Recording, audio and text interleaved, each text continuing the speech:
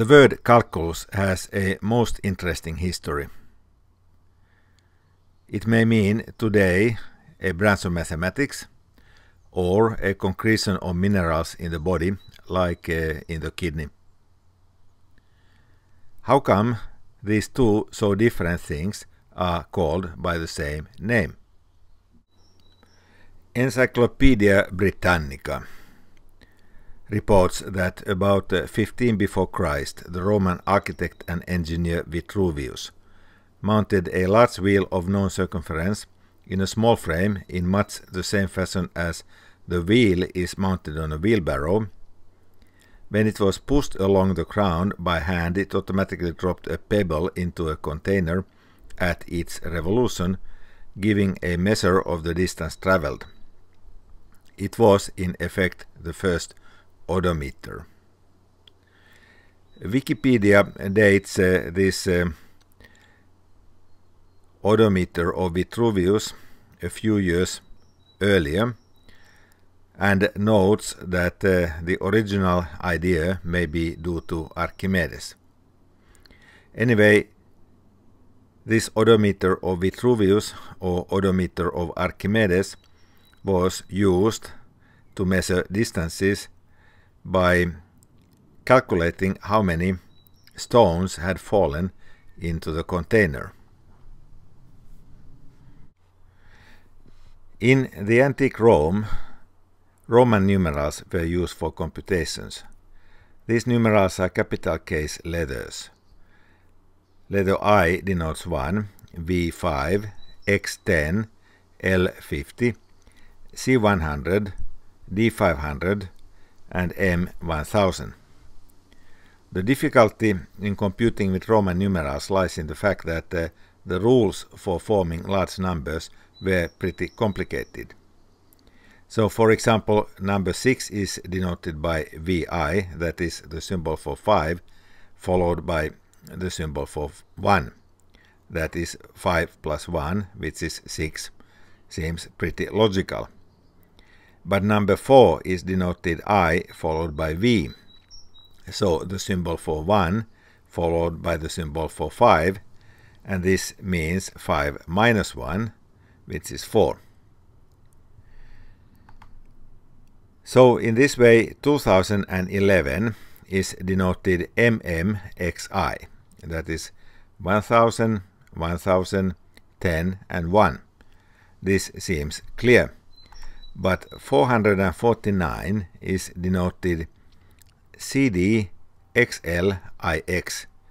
that is the symbol for 100 preceding the symbol for 500, so CD means 400. Then symbol X for 10 is preceding symbol L for 50, XL means 40, and then finally symbol I for 1 preceding symbol X for 10 means 9. So this is 449, pretty complicated. Now, Roman numerals today are used, for example, to number Super Bowl games, to number sequences of calculus courses, calculus 1, calculus 2, calculus 3. They are usually written calculus and then capital case I, calculus capital case II, and calculus III. And then finally, to number list items like this list.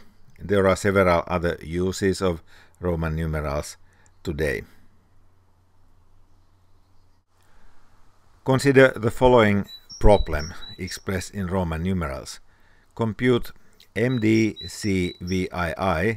minus XXIX divided by CCLXIII. Computing this within the Roman numeral system is hard because we do not have convenient algorithms for subtraction or for division. And therefore, practically the only way to perform computations is to use stones, and Romans use pebbles, small stones, or calculi, which is plural for calculus, that is a Latin word for stone, to aid computations. So you take simply MDCVII, pebbles, and you subtract out of that xxix pebbles, you are left with a number of pebbles, which you then divide into cc lxiii little piles. And then the number of pebbles in each pile is then the result of this computation. To facilitate computations, these pebbles were then arranged on a computing table, an abacus. The word abacus comes from the Greek genitive form of abax, which means calculating tables. So calculations in the antique Rome required pebbles or required calculi. In this drawing, which is from the book by Gregor Reis, Margarita Philosophica, from the year 1508, you see a man performing computations with the Hindu-Arabic number system, what we use today, and another man performing computations using an abacus and using these pebbles. Now clearly in this picture, the man using Hindu-Arabic number system for computation seems much more affluent and more modern and more satisfied than the man computing with pebbles. This kind of usage of pebbles in computations gave the word calculus its present meaning as a branch of mathematics. Let us return to the problem presented in the beginning. Compute MDCVII minus XXIX divided by CCLXIII. In the antique Rome, it required special advanced expertise to be able to perform arithmetic computations like this one. Only very few people were able to do that. Now we can compute this by converting these Roman numerals into our usual numbers. MDCVII is 1500 plus 100 plus 5 plus 2. So that is 1607. And then we subtract from that XXIX. XX equals 20. IX is 9, so we subtract 29. And we divide that by CC LXIII.